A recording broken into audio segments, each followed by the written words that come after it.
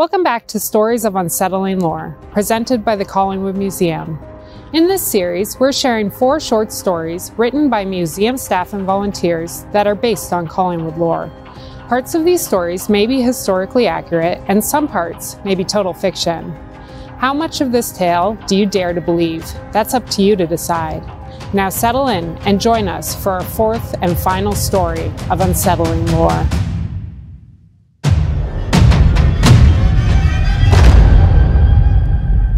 Do you know that old buildings can talk? The squeaks, the creaks, the rattles and sighs, they tell a story if you listen closely enough.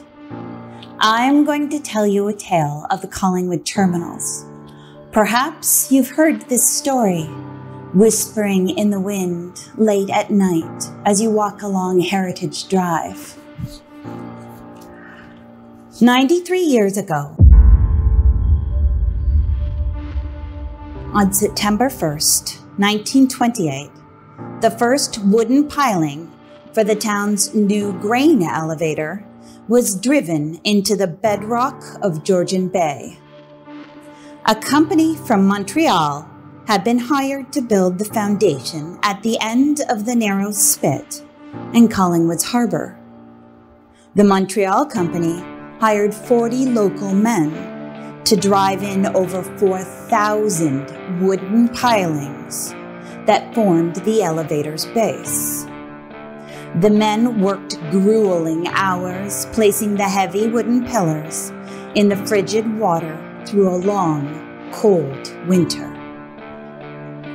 By spring 1929, the foundation was finally in place, and the construction of the 52 grain silos began.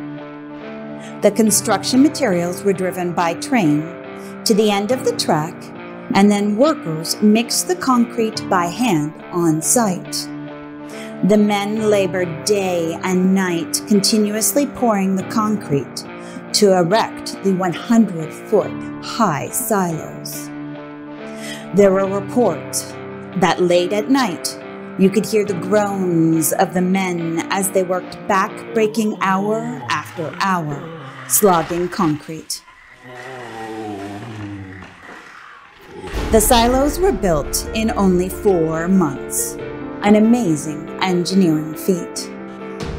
The Collingwood Terminals, from base to top, was constructed in 1 year, and in September 1929, the first ship arrived in the harbor to unload grain at the newly completed building.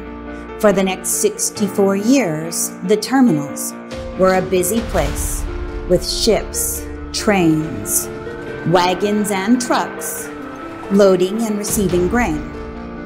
Of course, there were always rumors.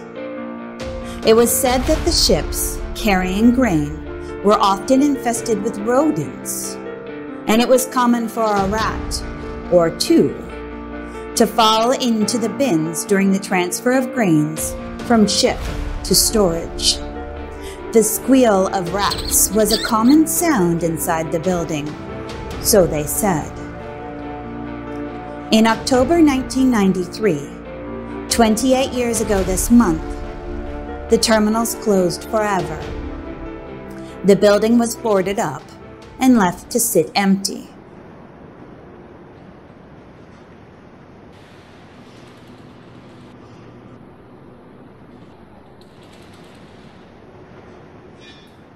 Or was it empty? Once again, rumors started swirling about the old building at night. People walking by the terminals reported hearing loud squeaking, chattering, and scratching noises coming from inside the building. Some residents even said they glimpsed shiny eyes and shadows the size of a dog scurrying past windows. You see, rats had been sealed into the building when it closed, never to escape. But don't worry, there was still grain left in the 52 silos, so the rats had plenty to eat over the years.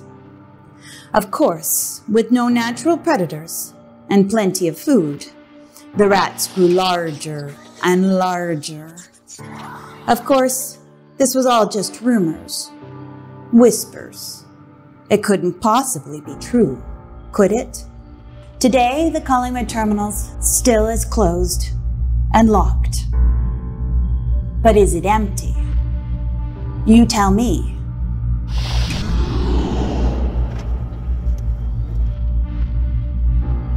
What stories do you hear whispering on the wind that comes off the bay at night?